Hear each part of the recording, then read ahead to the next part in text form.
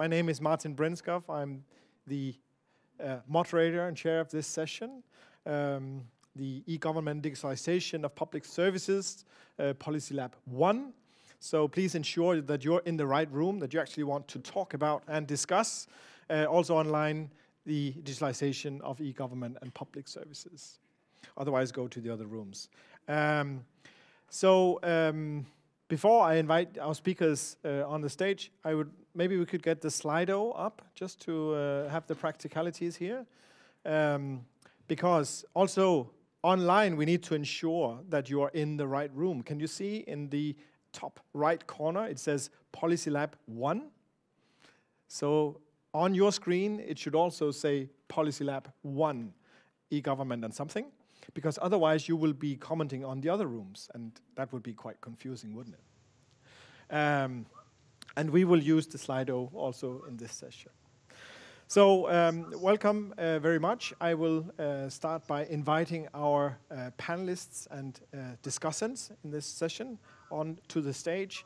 And in a good virtual fashion, we will start by bringing a face on a screen. Jean-François Junger, the Deputy Head of Unit for the Public Services from European Commission. Very welcome, sir, here in the room. Can you hear us? I guess that's a no. Okay, so while technicalities are being looked into, I will bring the bodies on stage here. First one being Matthew Kane, Head of Digital, London Borough of Hackney. Welcome on stage. Matthew has been with the Borough of Hackney for a year, more or less, now, and is doing it on the ground, so looking very much forward to having your perspective on this. Kitty Kubo, welcome. The Innovation Manager for the Health Cluster here in Tallinn, the Science Park. Also, I can hear you loud. Okay, very good. We are happy to have you here. We will return to the virtual faces again. Thank you. So Innovation Manager, and also in your research, you've been looking into how to actually organize innovation in this domain. Very welcome to you. We have David Hope of Coventry and Warwickshire, the Innovation Program Manager. So again, but from a local government perspective. Welcome, sir. Very happy to have you here. And we have a well-known face, Laurent Friedrichs from ESPON, and thank you also for joining us in this session. So, Jean-François, back to you. Can you hear us? Can you see us? Okay. Can he speak? All right. So we will come back to the question of voice in the digital era. Do we have an estimate on whether Jean-François will be able to join the session? Okay. It's very impolite, I think, to start without all hands on. But Jean-François, as soon as you can, please let us know that you are here, that you can hear us. And perhaps the team could also give us a short note. So we are going to... I can hear you and I can see you. Oh, fantastic, fantastic. Welcome. Let's give technology a hand. Jean-François, very happy to have you here, and you can still hear us. Can you still see us? Yeah, fantastic. Either it's the online connection or it's the PowerPoint that you cannot get to work. I think we will slowly get started. Jean-François can hear us, but there is a lag, there is a delay in the connection. Okay, a profound lag, right? Like in 10, 20 minutes, seconds. Okay, Jean-François, we will try to manage, and I let the team optimize as we go along. Very welcome here in the panel. So, before I give you the floor and introduce yourselves, maybe you can have a think about how we can make this session focusing on the topics that are most relevant to you here in the audience, And I certainly invite you to, let's say, highlight and bring to the forefront what you find most challenging, most interesting, most timely to discuss. So we heard in the opening plenary from the overview from Paul and from Laurent, there's plenty of work to be done. But let's focus a little bit on then how does government, how do the public services then actually get digitalized? This is not a trivial move. It is, of course, about efficiency. Yes, we know digital services can be more efficient. But increasingly, it's actually touching on the very nature of government. So before, you could take the streets and throw the guys out if you weren't happy. Now, where's the switch? Where's the button? Where do you live when you are also online and everywhere? And as someone mentioned this morning, in your bed. So how do you even interface? How do you even interact? How do you even conceive what is government in this day and age? So there we have fundamental questions about what is e-government. Now, another thing is that is the power even switching? So we have big global players entering. Much of our time spent on the mobile devices is not interacting with your local government as you were walking down the street. It's interacting with online services coming out of the US mainly. So there's a real shift in your, let's say, the actual interface to these services. So, of course, how does the public react to that? How do the stakeholders around government react to that? But also, how does government react to that? And how should, if we can be normative about this, how should government react to that? Then we can, of course, look at the different sectors, see where the different levels of maturity, we could say, or transformation, how they are progressing. We can also have the territorial perspective and have a discussion about, okay, is it exactly the same template we should use, or are there actually individual differences, even if we look at the different levels of government? There's plenty to discuss. But I think we will start with a short introduction by the panelists, and while you introduce yourselves, we should have you give your say about what do you think is the most urgent topics to discuss. And for that, we will use the Slido as well. And I think maybe we can put it up and show it to you, and then while the panelists, the discussants, they introduce themselves, you take your choices, and then we use that as a reflection for the rest. So maybe we can put up the Slido here now.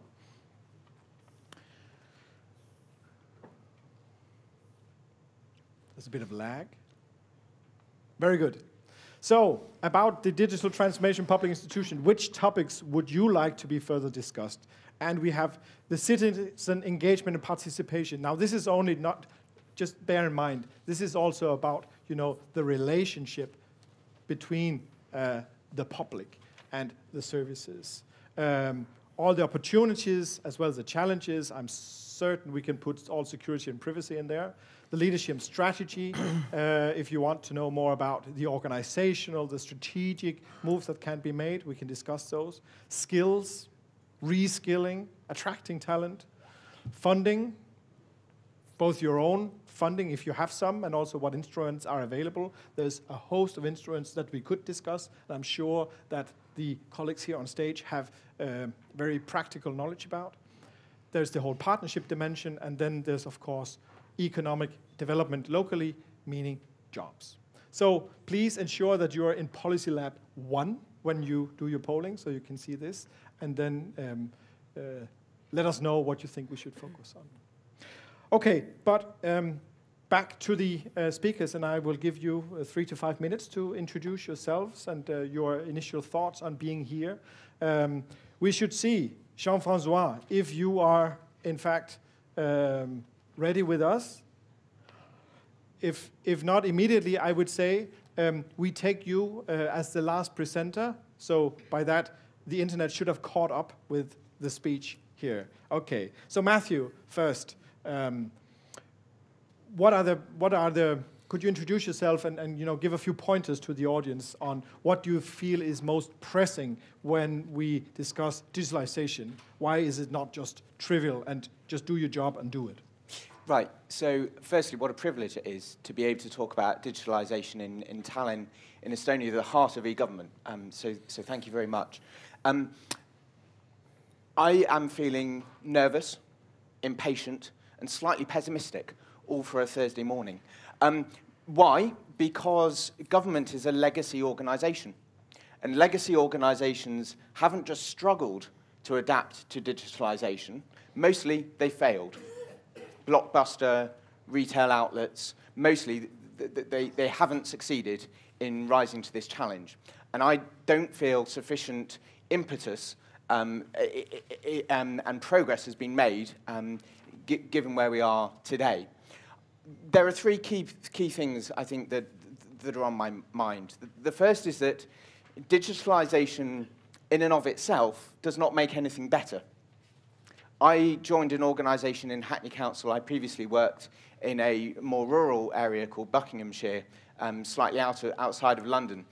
Both organisations have put a lot of things online and done it very badly. They've taken paper forms and they put them on the internet. The service is still rubbish. So digitalisation in and of itself does not make anything better. What I'm really interested in is whole-scale change, which rethinks the business model, the value proposition, as well as the way that citizens interact with us. The second thing, therefore, is that the approach of our national government, which I'm sure is completely correct, but the approach of our government digital service was to digitise the highest volume transactional services. Seemed the smart thing to do, probably was in a central government context.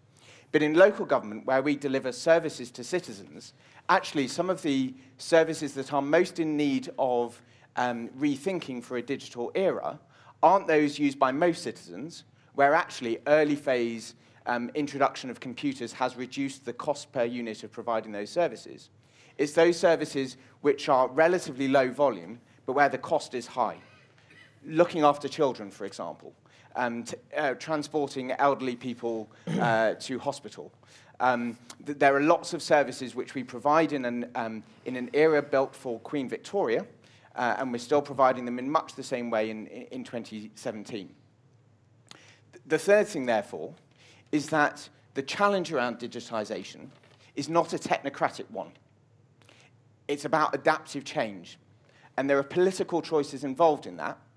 I fear that we have siloed our thinking, certainly in a UK context.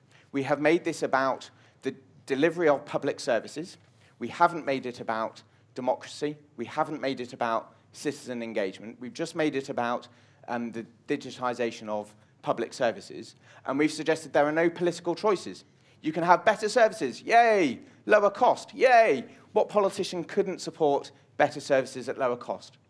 Yet fundamentally, that's approaching it with the wrong set of strategies and tactics. This is about adaptive change, not technocratic change, and so requires a different approach.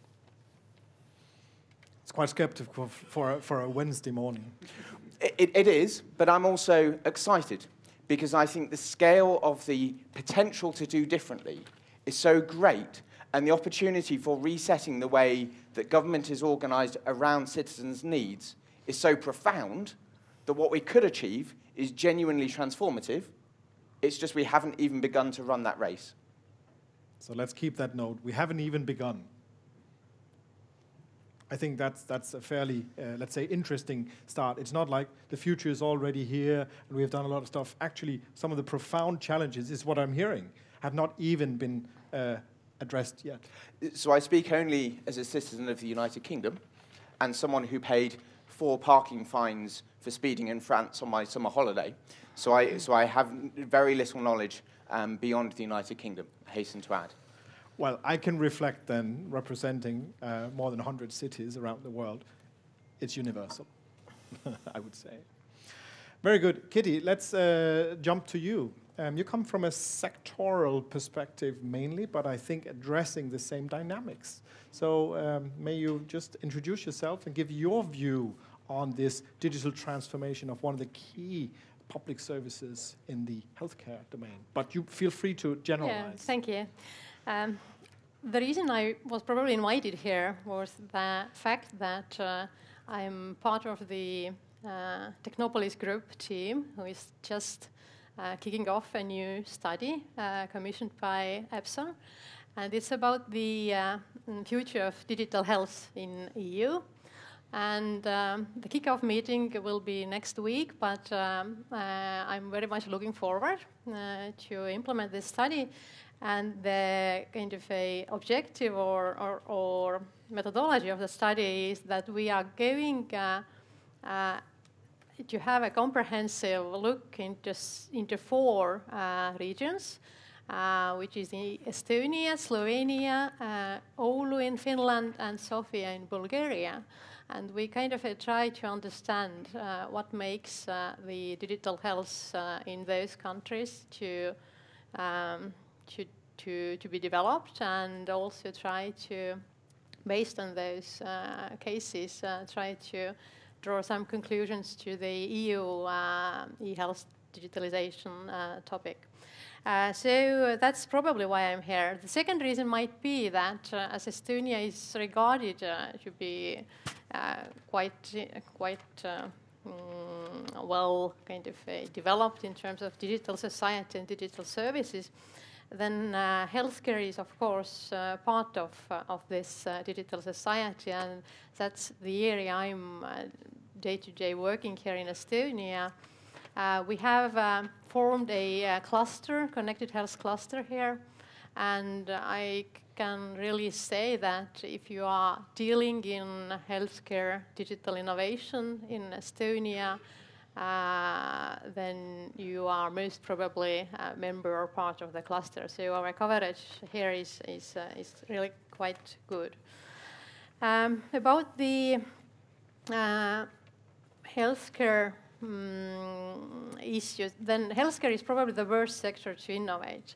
If you kind of list different factors you need for innovation, then you lack all of them almost in healthcare. So it's really challenging, and also reading the policy brief you have prepared for this event, you also mentioned this, that it's not going so easy in all and every sector. I also do agree with Matthew that digitalization itself is not or can't be the aim, meaning that if we look, for example, in healthcare, there are quite a lot of bad processes, and you should actually go and redesign the processes with the help of different digital tools, and not to top up the existing inefficient system by digital services. And that's really challenging to change or to catalyze the change in healthcare system using digital tools. And if we look at the healthcare system, then the challenges are huge, and really the kind of a mindset should be changed towards more kind of a preventive, patient-centered and integrated care. And you talk here about citizens. In healthcare, we still talk about patients. And this is also the kind of a change in the mindset we probably have to go through. So just a quick reflection. So do you think that healthcare should be looking into, e-government in general for inspiration, or do you think that e-government could learn some things from healthcare, or do you think it has to be integrated, which is, of course, the answer I don't hope for, because then it is cross-sectoral innovation, and that's even more difficult, perhaps, than solving real issues. So what do you think? What is the relationship between the sector and the more broad perspective? I think that e-health is part of the e-governance, because in health sector, I think the most things could be done at national or regional level, mainly. And that's the reason why you can do a lot centrally, but you can also benefit of building good public-private partnerships, like the cluster I'm representing here. Okay, that's interesting. We can also come back to that because there are territorial differences. Yeah. So in Denmark, for instance, much of the primary healthcare is the local municipality, which is actually responsible for this, where in much other regions it's a regional or even national mandate to do this. Systems differ a lot in Yes, healthcare. yes. Okay, very good. So, David, let's jump to another spot on the British Isles and hear from your perspective. What can you, let's say, well, tell us a little bit about yourself, but also how can you add to what we have heard now from your perspective? Yes, Martin. So I'm approaching this session very much from the standpoint of industrial strategy and economic development in the region I represent in central England. Very different to Matthew's region. Although we have England's 9th largest city within our region, we have the county of Warwickshire, which contains a vast rural area and a lot of small towns. Also, from an ESPON point of view, I'm lead stakeholder for the RESI project around regional strategies, so that's further angle I'm going to come to this. In my introductory points, I've thought about the 3 objectives of the session and just give some introduction as to what's happening in the Coventry and Warwickshire region. So the first point is really access to high-speed internet is increasingly now being described as the UK's 4th utility, and very much the digital infrastructure being a key enabler of economic growth. In Coventry, we have a digital strategy to drive economic growth and public sector reform. More widely in my region, the West Midlands Combined Authority is setting up a digital board to oversee now the development of digital infrastructure on a regional level. Now, one of the challenges, this may surprise some people, 92% of Coventry business premises have access to superfast broadband. So some 8% still do not have access to superfast broadband. So what are our priorities? Very strong emphasis on expansion of fibre broadband and the 5G mobile network now as an enabler of smart growth, amongst other things, particularly the development of Industry 4.0. Coventry Council, we're currently in a partnership agreement with a broadband provider to try and acquire, upgrade and expand our fibre network. We're also a pilot region nationally to deliver a voucher scheme to connect SMEs in Coventry and Warwickshire to 1 gigabit capable broadband, another key enabler of, we see above all access to fast and reliable broadband being a crucial enabler for enhancing the international competitiveness of our local businesses. But it's also about combining agendas. So, other key services that are currently being digitalised in the transport sector, looking at digital intelligent road signs to support the flow of traffic. From a tourism standpoint, wayfinding points to assist tourists to navigate around our region. Also the development of digital apps for similar purposes. Using the digital infrastructure to pilot and test connected autonomous vehicles locally. Planning perspective, developing a portal to show planning developments. That's not just vital to inform the public, but it's also vital to try and maximise social economic impacts of new development, local people accessing jobs, local businesses accessing procurement opportunities. From a training point of view, digital tools to help upgrade our skills levels. Health point of view, using customer records. Nationally, from a business support standpoint, a lot of business support is being delivered through the Businesses Great Britain website. So, some of the key considerations, as were touched on earlier, sensitivities around data ownership, vital. A lot of services are not from scratch. They're developed from existing services. What is driving it? Our authority has a very active transformation team, which is driven by the head of ICT and our chief executive. However, one barrier to take up is skills. 21% of UK adults, for example, lack basic digital skills. So it is a challenge to actually get take up. And the way we're approaching it is the public sector has a key role to pump prime digital infrastructure improvements. However, it is about very much stimulating subsequent private sector investment and the growth of digital infrastructure. So, from the point of view of how effective it is, well, the Coventry digital strategy is a 5-year plan. We're very early into it. Mm-hmm. It's it's very difficult to evaluate the success. However, one of the questions was, what could be useful at an EU level? And I think it's important to evaluate the successes and shortcomings of digital services. One example could be in business support services. Support services to SMEs are increasingly becoming digitalised in the UK. I suspect that might be the case across the EU. And it's very much about, I think, understanding, well, what's the optimum balance between face-to-face and digital interaction, and what is the true return on public sector investment, and how can we better use the digital infrastructure to then, generate the growth of our key sectors and stimulate further private sector investment. Very good. So you really point to these different layers almost physically. So we need to plow down super fast broadband. That's a given. We need the wireless there. That's a given. So when that's done, then you have to find some services, and it's never just copy-paste. You have to somehow integrate. And then there's the question you touch upon, the ecosystem. You talk about SMEs, and so it's probably not just done with a website, and you can go into a help desk, or you can go online. But there's also how do you maintain the stakeholder landscape around these? How do you connect them locally, nationally, globally, and so on? So lots of layers there. And the question is then, of course, how do you address, well, preferably all of them at once, with the support from the national and international level. Okay, we will definitely come back to this, because I think the instruments that are available to support that kind of integrated transformation, or the strategies, would be very interesting to discuss, because that's very action-oriented. All right, so Jean-François, do you hear us with lag or without lag? Do we see you?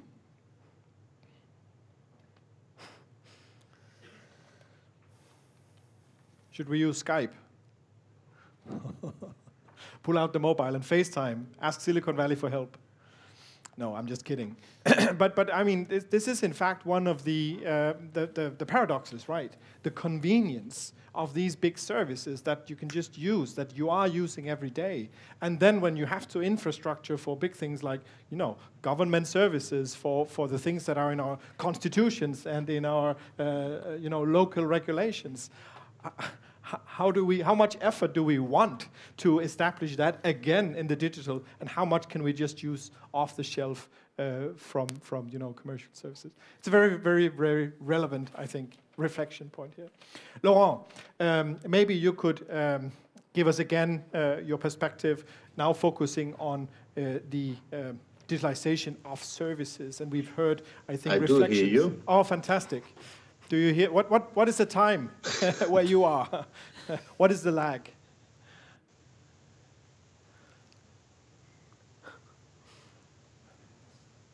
We need. I mean, this is like speaking to the International Space Station. We need standards for synchronizing. So if I hold up a clock, I can tell the newspaper of the day. Are we on the same day?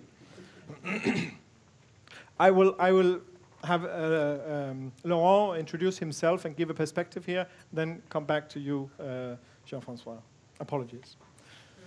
Laurent, so we heard clearly reflections here from also the policy points that you mentioned, this nice overview of policy recommendations on the different levels of government. So, I mean, maybe you could also here introduce your professional background, because you also have a professional perspective on this coming in. I mean, like we had the healthcare innovation, you have a particular, let's say, sensitization to so this. It's, and how do you see this? I think there is a delay of something like 30 to 40 seconds. Fantastic, fantastic. Okay, so in 30 seconds, when I say this, you start speaking. Okay, introduce yourself and your background. So the only way for me will so be to start speaking and not to stop. That is another way, yes. But when you hear the cue, you just start. Okay. I think, Laurent, if you do the short version, and we anticipate, Jean-François starting to speak in 20 seconds. So, very good. So if Jean-François, if he jumps in, if you can hear me 40 seconds down the line, then very good. So thanks very much. I'm perhaps not as pessimistic as Matthew here. I think a lot has been done. I think we are starting to move, but a lot still has to be done. I think the public sector, public institutions are still lagging behind in the digital transition. But that's also because the speed of change has just increased. I think innovation is moving faster and faster. Solutions are piloted and then rolled out much quicker than it was done previously. So the life cycles, in a way, of innovations have become shorter and shorter. Also, as citizens and as digital citizens, our expectations are kind of have risen in terms of what we can expect from interacting with our friends, with our colleagues, but also with businesses and with governments. So we can order books online and they appear tomorrow. So there's a certain immediacy, I think, to using digital services that we're quite familiar with on a personal and professional level that is not always reflected, I think, in terms of how we interact with government. So this digital transformation is really leading to a more kind of user-centric approach. It allows direct communication with individuals, with citizens, and it allows kind of the tailoring of services to individual citizens. So I think the challenge for the public sector is that this really impacts all service areas. So it's not just something mobility where you have a new mode of transport, you have a new technology for buses so that you roll out that has an impact on your transport policy, but it impacts all service areas from education to healthcare to mobility. And one of the challenges is that, of course, there are a lot of legacy systems in the public sector. I think Matthew mentioned that in the beginning. So whereas progress has been made, there's still a lot to do, and there's kind of this constant game of catch-up. So what we've done really at ESPON is to try to take a snapshot over the summer of where we stand. Different cities across Europe, we conducted a survey to try to understand what is the state of digital transition of different services. And what we wanted to understand is to see whether, let's say, smaller cities are digitalizing at a different rate compared to larger cities, and also whether there are differences between different parts of Europe. We've heard previously that the way different services are digitalized varies from one country to another. So in terms of healthcare, for example, in some countries this is more centralized than in others. So there is some potential unevenness across, from a territorial perspective, that I think it's important to be aware of. And I think the message is not that every small town and small city needs to digitalize all its services, but it needs to understand which services it should focus on as a priority, because some services might be provided at different levels. So in a way, it's really a paradigm shift in terms of how cities and also regional and national governments engage with their citizens, how they deliver services. It raises all sorts of questions in terms of course, trust and familiarity, security issues, and so on. So I think there are many challenges. But it's very important for us that this sense of urgency, I think, is there. I think at all levels of governments, and that there's a coordinated approach to proceeding in this digital transition. So it is not about going it alone as a local borough or a local city, but trying to understand where do you position yourself within your local ecosystem, within the national ecosystem, and even within the global ecosystem. Mm-hmm.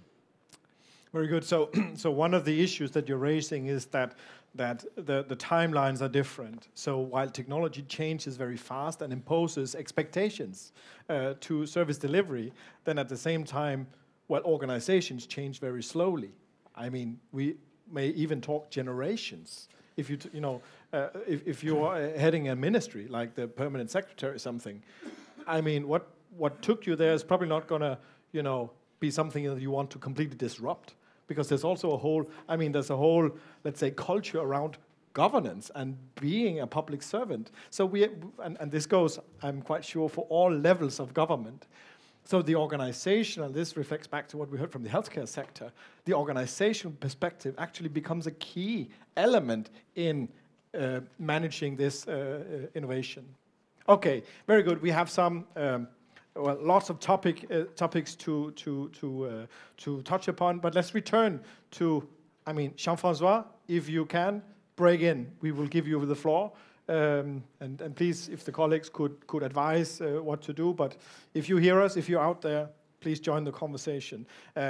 So Jean-François has been instrumental in setting up some of the instruments around competitiveness, some of the more accessible project creation instruments, so funding some of these collaboration partnerships around actually bringing different stakeholders together for years, and now is working as deputy head of unit in the e-government unit in the European Commission. So it would be fantastic to hear the views there. But let's return to the poll. Can we have the results, perhaps? Right, okay. This is not really surprising. So citizen engagement participation is key. And I think in this political climate in the world, every elected politician can subscribe. And I think the governments that are trying to then deliver on this, let's say, the connect between public services and... I see the live video and not the... But I have the sound with a huge delay, and you clearly also hear me with a big delay. If you give me a thumbs up when I can start, and I will start. Okay, then I will start now because this I see it. But the sound is very delayed compared to what I can see. So, okay, so thank you very much. Sorry, everybody, for this little technical hiccups, and that's the defect of trying to do it remotely. And we see indeed the limitation of the ICT technology and teleworking and all kinds of issues. Still, if the Commission has published in 2013 the action plan that is calling for an acceleration of the transformation of the public sector. But today we have, for all public authorities, whether national, regional or local authorities, we have a huge window of opportunity because of what has happened earlier this year. In September, end of September, we had the Digital Summit where the member states have, at the heads of state level, call on the modernization of public administrations.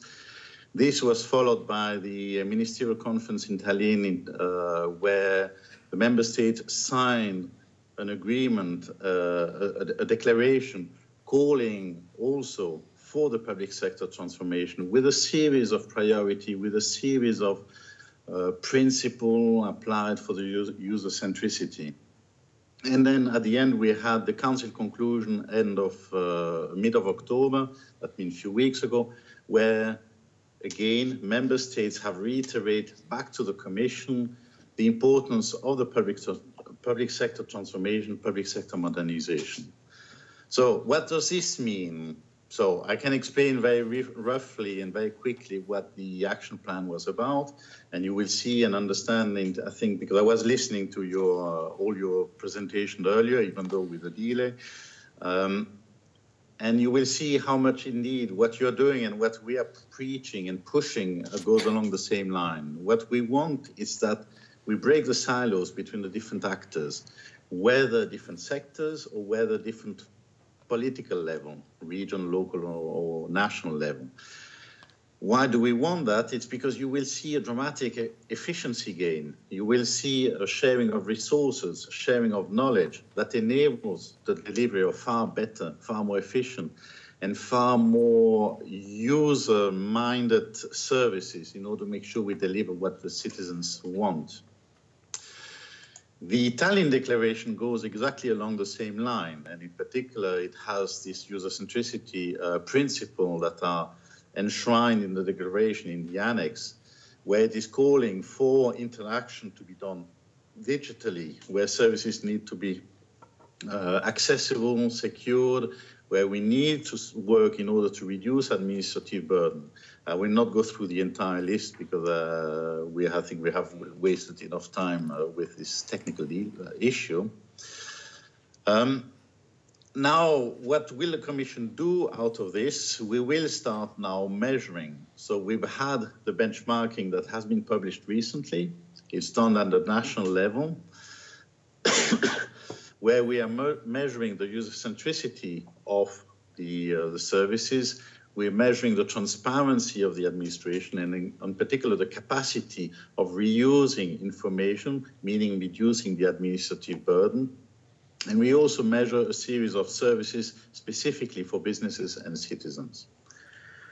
So what are the main drivers we have today, and what is the Commission indeed working, delivering? So the first one, hopefully many of you know, are the different services and what we are doing inside the Connecting Europe Facility program, where we are offering to authorities services that will enable your local or regional services to become immediately interoperable and work cross-border, whether it is for EID, e-delivery, e-signature, e-invoicing, machine translation. So those are the different elements we are offering today.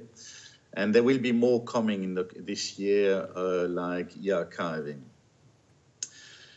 Politically, what is coming in the near future is the introduction of the once-only principle. In the Single Digital Gateway regulation that was presented by the Commission earlier this year, it is still under negotiation, but under Article 12, we introduced the notion of the once-only and how the once-only could apply.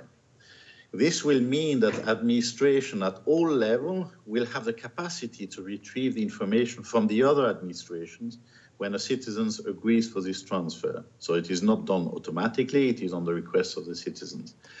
But this will fundamentally transform how administrations are working today, because they will have to work together, they will have to be in a position to share the information in order to facilitate the life of citizens and businesses. And this is why, again, we go back to the user centricity. What we also see, and this was announced with the action plan in May last year, we see more and more what we call atomic software or basic services, a modularity that is appearing, where instead of providing big, massive service, you have a series of small services, like the one we're doing, for instance, under the CEF. And those one can be reused like Lego block and be recomposed in order to deliver much better services. What it means that administration relies on the others, start to reuse and start to share common infrastructure, common cloud infrastructure, if we want to use that word. And the trend is to go towards a government as a platform. But when we talk about this government as a platform, it has to be seen for the different level. It can be a regional platform that enables the municipality, in particular the small municipalities, certainly have access to sophisticated services. So it's a fundamental change we see. We're trying to push for this transformation and to get much more out of the resources, and I would say it's still the scarce resources administrations have. Just to cut it short, because I see that you're trying to push me to go a little bit fast. If we look at what is coming in the future, we see, so first of all, we have activity in the research program, but what we see is this transformation will transform also fundamentally the role of the public administrations. Like it is happening today in the private sector, the public sector will be faced with the same issue.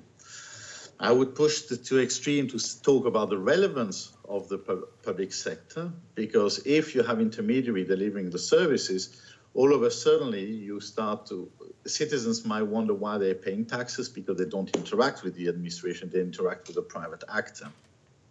And for that, we have just launched a study, and I really call you on following that study and participate in that study, on understanding what will be the future of the government beyond 2030, when the whole transformation has happened and where services start to be delivered by all kinds of actors. I think I will stop here. I will still listen to you, but clearly I can see you live, but I cannot hear you live. I have a 30, 40 seconds delay, and so just to let you know. So if you want to interact with me, shake your hand so I know that 30 seconds later I can start talking, okay? Thanks. Very good. Thank you very, very much for this very relevant intervention. So let's say I will wave at you, because I think this will happen in more or less real time, and then you speak. Okay, so we take. I think now we have clearly, the efficiency perspective, the optimization perspective, versus what we saw here in the top question or the top topic, the engagement, the perceived usefulness of this, let's say, optimization exercise. And I think it's relevant to discuss how these two come together. So for instance, if I may reflect on what we heard from the Commission side, okay, so digital Lego blocks, fantastic. I did my PhD together with Lego, looking into how the mobile is changing the world, love it. The question is, if this is going to transform public government in, say, 5 years, who is going to govern the formation of these Lego blocks? We have discussed the role of the global, of the US, of China, of the global South. Okay, so can Europe just come and say, this is what we believe, use it? Or will we just make a bubble in Europe? This is a real, I think, discussions to be had. Who will govern these fundamental mechanisms of connecting? This is a very good question. Of course, we have standardization organizations, but that's a mess in and of itself. So I think we should come back to the governance of these mechanisms of interoperability. And then, of course, the question, we heard limited resources being mentioned. I think that's a dominating fact in public sector. Okay, so we should innovate, right, but who funds it? I mean, do you take it from, the primary care? Do you take it from, where does that come from?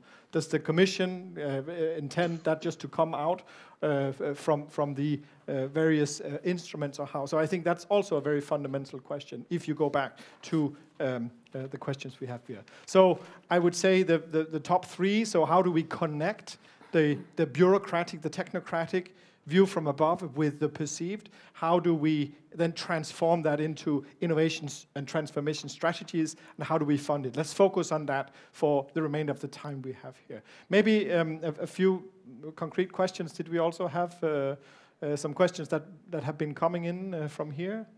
Yeah, okay. What is really needed to shift to post-technocratic adaptive change? Who should take the lead? What skills? Money partnerships. That's basically summing up what I just said. Sorry I did it so verbosely. But I think we should return now to our panelists and really take these three elements at a time. So how do we, in a way, government is bureaucratic by design. It's meant to be. It's meant to be transparent. It's meant to be, accountable and so on. So how do you keep the balance when you move forward? Because we can go with Singularity University and just disrupt. Fantastic. But then where goes the accountability? Where goes the transparency? Where goes the connection? So maybe you could comment. Well, so it's a really interesting idea that you conflated bureaucracy with accountability and openness, because so much of the bureaucratic elements of government defeat the transparent and accountable elements of government. Right? Well, that's the rationale for having a bureaucracy, isn't it? That's to be accountable and not just doing things, with your friends. So if you want to talk about citizen engagement and participation, so here's my pitch, right? So if you imagine government and democracy as an hourglass, so we start off with debates, that then produces us votes, which forms us government, which create laws, which then spit out regulations and then services, right? So from kind of democracy through to services. Law is basically code, isn't it? In this scenario, this will happen. So imagine you are applying for your passport or you are paying your driving license fine, and as a citizen, you can dig into that law and you can find out why is it that I owe my French regional area 80 euros rather than the other French regional area in which I also speeded 60 euros. Who made that decision? And how can I change that decision come the election time? Now, digital enables us to provide a service which is fundamentally different in precisely that way. We can join up democratic debates with laws, with the delivery of public services. Why we're not confuses me slightly, frankly. But I think it's because we've been approaching it in the wrong way. And The adaptive change concept, by the way, is explained in a far more easy to understand and much more eloquent way than I can in a book called Leadership on the Line by Heifetz and some other dude. They're American. It's a great book. So do read it. But it's so heartening to hear how, on a European level, the debate around user centricity appears to be one. The debate around government as a platform appears to be one. Yet let us not pretend that these are not without political choices. Right. Lego is a proprietary system. You can buy your government as a platform from Microsoft, I'm sure. And I'm sure if you take all of Microsoft's Lego bricks and put them together, you will have a brilliant Microsoft system. And if you want Microsoft to run your local area, maybe that's the right thing to do. But those are all ideological choices. Personally, in Hackney, we are working with small digital agencies, most of whom work in Hackney. All of our intellectual property is open source. Everything's on GitHub. Everything's shared on G Suite. But again, these are ideological choices. Where I live, 10 miles up the road, has outsourced the entire delivery of public services to a private company for the next 10 years. That is also an ideological choice affecting our ability to digitize. I think by making this political, by making it about adaptive change, we make this discussion far more interesting for the people we depend upon to make the important decisions to deliver this agenda. May I ask the innovation expert, Kitty? So I mean, you mentioned this is basically, if I conflate all you said, we're innovating legal frameworks, right? Because bureaucracy reflects legal frameworks. That is what's happening. You look down on what's the law, and then we operate. So if I may reflect that over to the innovation perspective and the healthcare, which is one of the most meticulously regulated areas because people die if you don't follow the law. How can you even innovate in such an environment where everything is laws that are changed like every 50 years or maybe every century? Yes, if you talk about the disruptive innovation, then looking like Uber or Taxify or whatever service, Airbnb, then they first actually break the laws, and then the laws recreate themselves under new conditions. And if we take healthcare, then of course, as you mentioned, the citizens' kind of expectations have grown, because if you normally use digital services which are well designed, easy to use, you start to expect the similar experience from the public services and healthcare services. But how to reach there is really a huge question.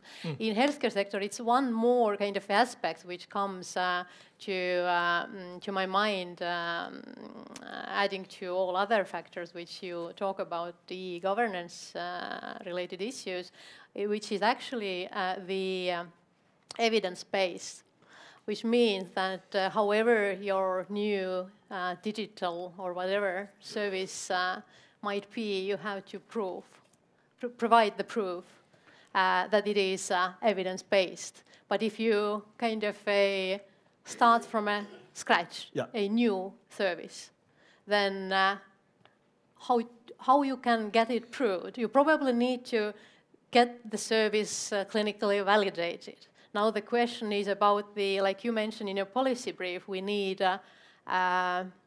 serious development testing and rollout environments. Yes. And do we have them enough in healthcare? Probably not. And that's the issue, actually, to create the evidence for a new services. And probably the new digital services cannot be assessed in the same way as we have used in assessing new medicines or medical kind of devices. It needs a new kind of a way how we roll out the new services to healthcare. So that points to a very, I think, important element in this innovation dynamics, that you need then practices, and you need maybe also even government support for trying out new things. Yeah.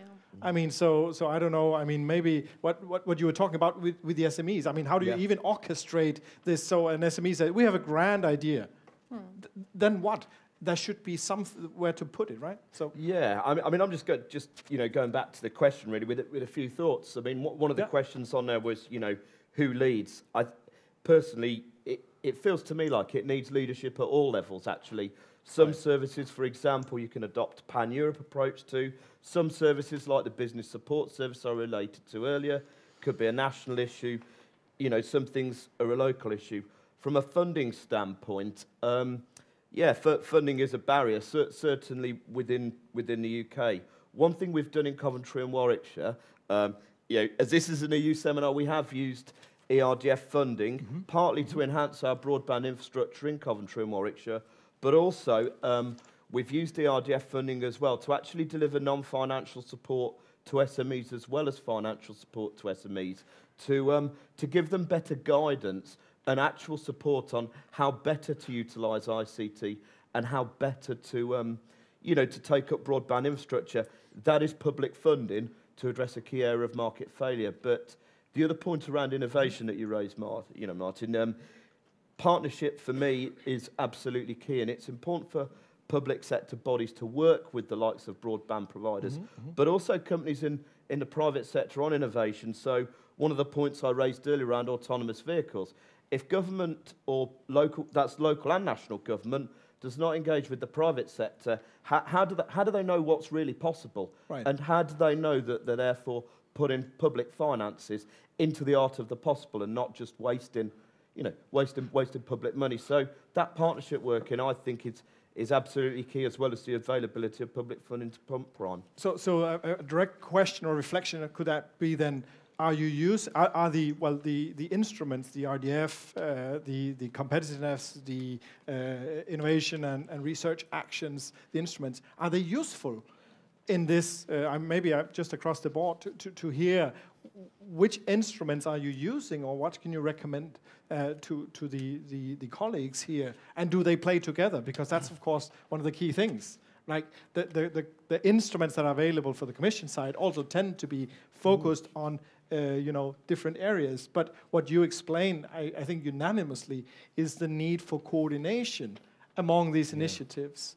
So that's really also a leadership role, you could say, on the European level. So I don't know if you could give concrete examples of, are you using some of the instruments for citizen engagement, for the whether it's private or public? The commercial side, there are also stakeholders in the communities, right? So are the instruments being used? The CEF, the Connecting Europe facilities, are using in your tenders?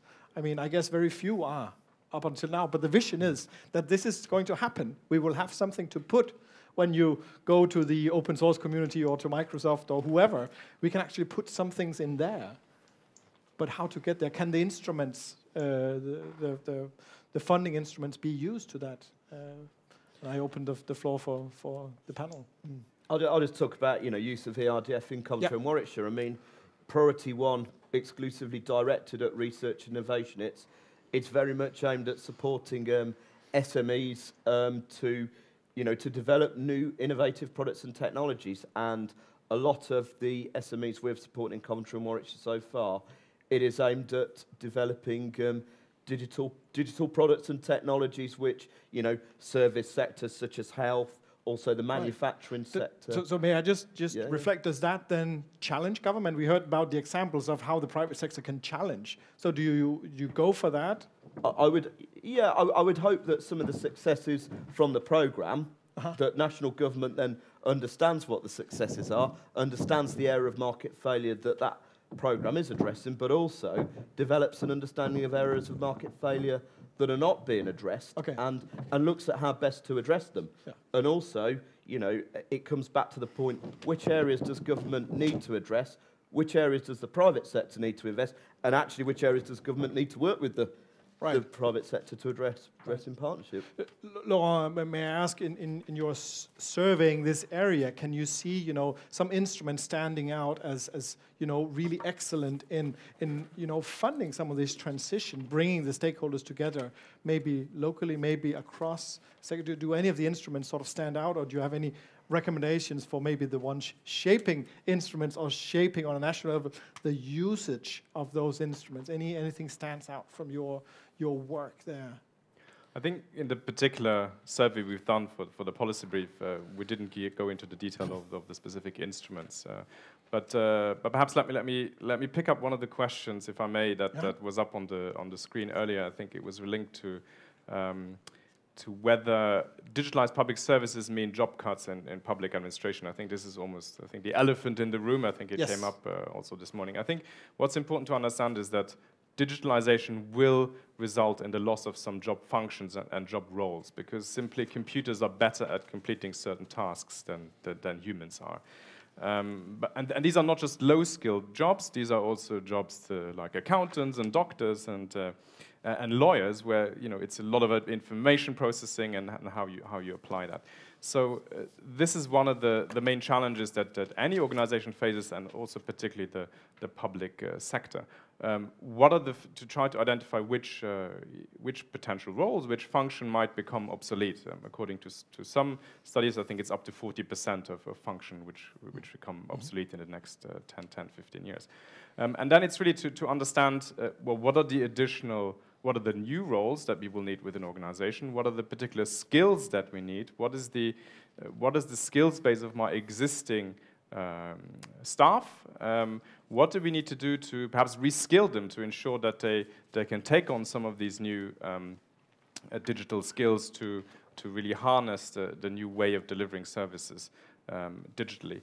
One of the things that came out of the survey is also that an increasing number of cities are using the data that comes from these digital services in decision-making processes, and this is really one of the keys to improve the service delivery, is to understand how services are being delivered and how you can optimize that. And in order to do that, you really need the capacity to essentially crunch the data. So, I mean, data in itself, we haven't, I think, talked so much about big data, but essentially big data is one of the keys to this. I mean, all these interactions generate data. And one of the main challenges is to harness the insights from that data. So you need to develop the right algorithms. You need to invest in your data scientist capacity in-house. So some roles within the organizations will have those more let's say, advanced.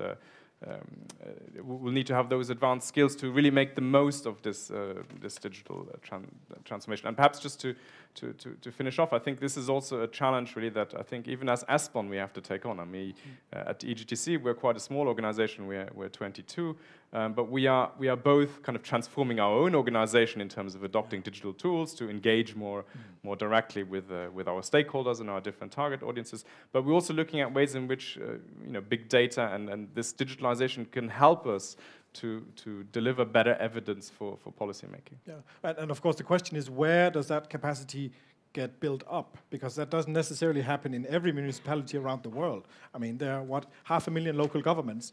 I mean, you should certainly have capacity to work in this space, but the question is then, what are the actual job functions? I don't think, also what you're saying, we don't see exactly what they are and where they are.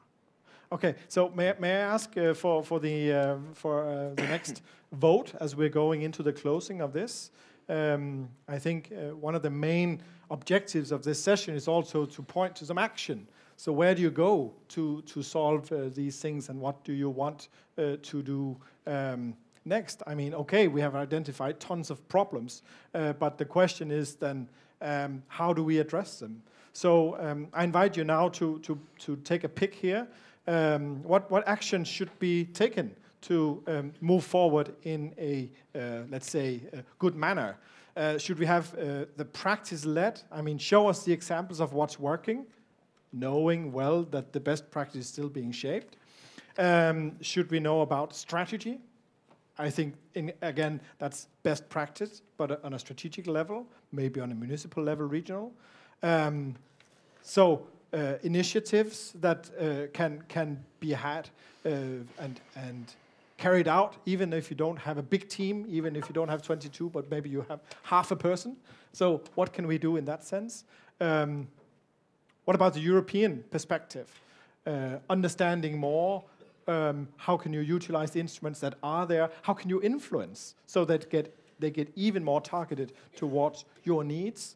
And finally, I think that was actually the main concern here. How can we ensure that this focus on not the systems, but the life between the systems really get highlighted? So I invite you now, and I can see almost half of the ones that were there before have already cast their vote. So going into this, we're reaching top of the hour. I don't want to keep you from the lunch. Maybe we can use this as a springboard for some final reflections, if not conclusions, from the panelists. And this goes as well from you, Jean-François. When you hear the sound, I will have your reflections at the end of the colleagues here in the panel. So let's in fact see. Can we any last votes before we show here? So we give a little bit of guidance to the colleagues up here. Okay, I think we can show the results. Interesting. So good examples of strategy and good example of practice. And then what can Europe do? Well, that's something you want to find out by yourselves. And initiatives on low resources, I don't know if that reflects that the people who actually here are the ones who have invested more. So maybe you can reflect on, how can we convey practical, where do you go to get practical best practice advice on strategy as well as implementation? So where do you get your inspiration? Where do you get your next steps from? And maybe some final conclusions on the whole discussion.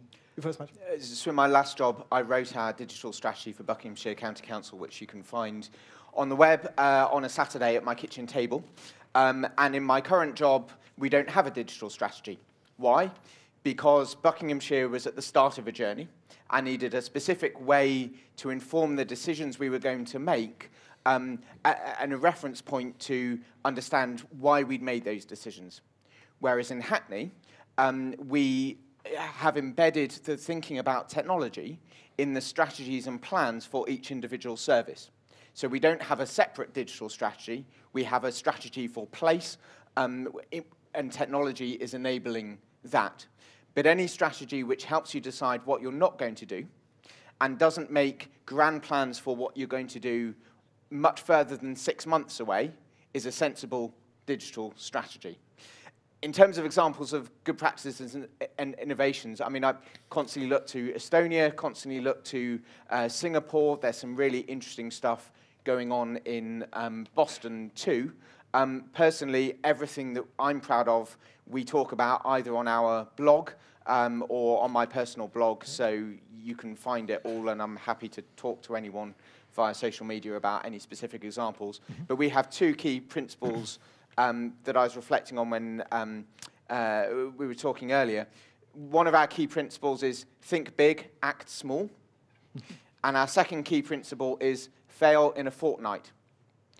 If your answer is 10 million euros or more, then you're probably asking the wrong question. Thank you very much. Paul?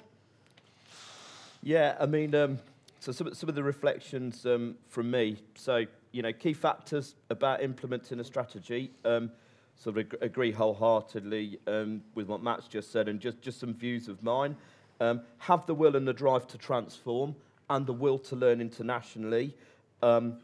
Develop effective public and private sector partnerships.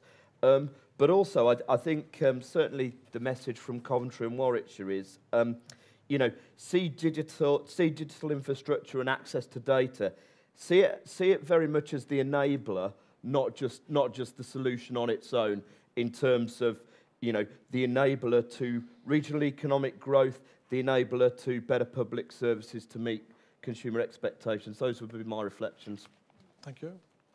So, Kitty, some concrete reflections on best practice? What I have to say, stay here or you're welcome back to get more hints about how Estonia has been implemented the kind of a digital, I should say, not the digital strategy as a document, but the kind of a vision of digital society, because it has been there for a long and taking the shape of different documents, but it's still kind of there, and it's like a certain type of belief in Estonia, the belief in digital society. We do have health strategies and all those documents. But I do agree with Matthew that starting kind of a hands-on things and going incrementally, kind of improving and trying out things is more important here to move further in a better pace. And what about good practices and innovations? Then stay tuned. We are just starting the ESPON study. We study 4 regions on e-health and e-health services and the future of e-health. So I'm very happy to come back and discuss about the results and the lessons we learned. Thank you very much. So, Jean-François, are you there? You can... Okay, I guess you want me to intervene. Yes. So I come in. So it works like that.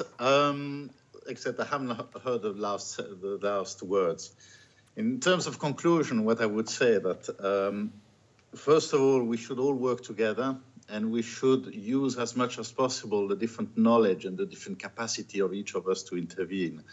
At European level, we have very little capacity to intervene at the local level, but at the same time, at the local level, you can benefit from what is happening at the EU level and anything in between. I think that's what I am trying to say.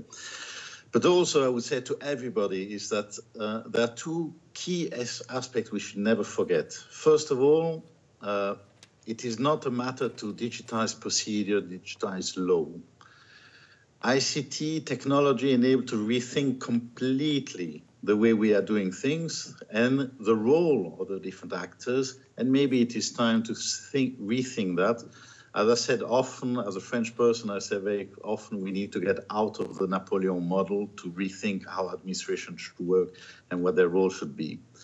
And the last thing that comes more from the English and not the French language, we should not forget that we are civil servants. So we are all here to serve the citizens, and we must make sure that what we do is for the citizens. It's not for us, and it is not for the ICT developers. They need to also understand the way citizens think and what they want. Too often, things are so complex, so difficult that nobody is able to use them effectively. Maybe they are forced to use it, so they will use it, but certainly they will not see great value from the public authorities. And we should not forget the private sector are doing things that is training the citizens, and they expect the same from the public sector. That's the way I would close my speech. Thanks. Thank you very much. Laurent, may I ask you to reflect on the same, but maybe be very specific, also to how can the ESPON research be used in guidance? Where can you, I mean, in the coming months, in the coming phases of your work, how can that be, you know, sources of exactly this best practice, especially on the strategic level? I think on a strategic level, if you look at the first question in terms of the key factors we need to implement a digital strategy, I think leadership is really key in any organization. I think there has to be, the driver has to be there. I think so the realization has to be there that there's an urgency to act. So that's at the top level. But then also, I don't think it's necessarily about finding particular solutions, technical solutions to implement within your organizations as a priority. I think it's really about investing in your people. I think fundamentally we need to get everyone in our public organizations to take on some digital skills. We need to invest in developing this capacity. And then it's just, I think, learning by doing. I think it's, in the previous panel we heard that, I mean, one of the ways to develop trust and also to accelerate, if you like, the uptake of digital services is to let people use them. And I think then it's learning by doing, and I think some of that skepticism will then wane. So I think in terms of also for ESPON, I think you heard, so one of the projects that we are kicking off next week is on e-health.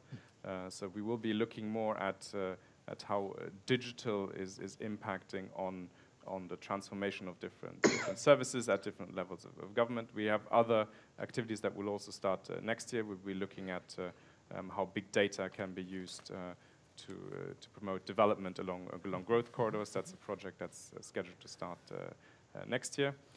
So clearly, I think we'll hope to contribute to the debate, both in terms of insights on how public sector organizations are transforming digitally, but also in terms of how we can produce evidence through new means, so harnessing big data and using that evidence for informing policy makings and decision-making processes. Very good.